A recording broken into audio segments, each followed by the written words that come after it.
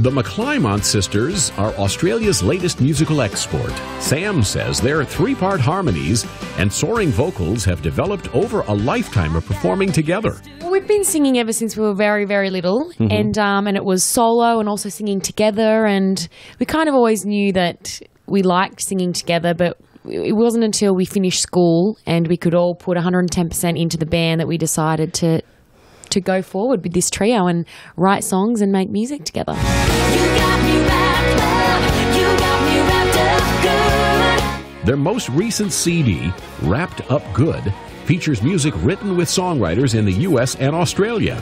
But according to Brooke, finding time to write songs can be challenging for the sisters. It's actually really hard to pin us three down alone when we're not on the road touring. So, we go to Nashville and we write with, all the songwriters in Nashville as well as Australian writers as well. But we kind of have to book in time together to work together. Get on the schedule. The Country Music Awards of Australia have honored the McClymonts 4 times as the Group of the Year, and they look forward to having similar success in the U.S. Their popularity is growing, and Mollie credits their American fans with picking their newest single. I could be a cowboy. It's actually a song called I Could Be a Cowboy, and the three of us wrote it with Nathan Chapman, who produces Taylor Swift, and we didn't think of it as a single in Australia when we put out this album last year, and but it's the highest selling on iTunes of our album for America, so we're listening to the audience. Taking every round, taking every minute. The McClymonts have spent most of the last year focusing on the U.S. market.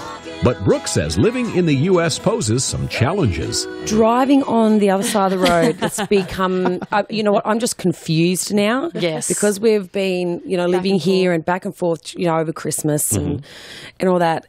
And it's taken me a while now to, when I go home, going, oh my gosh. I just guess what side I literally now, in both countries, have to look left and right. I don't care what side of the road I'm on. I just constantly do the double check. Over here in America, we found people really embrace new artists. It's kind of been wonderful. When we go to a festival or a fair, people have actually Googled your name and listened to your songs on YouTube and already come with your photos and music ready for you to sign. Like, they're actually really interested. You got me wrapped up, you got me wrapped up good. Sam, Mollie, and Brooke are playing shows in Australia before launching a summer tour in the U.S. and releasing their 3rd CD, Two Worlds Collide.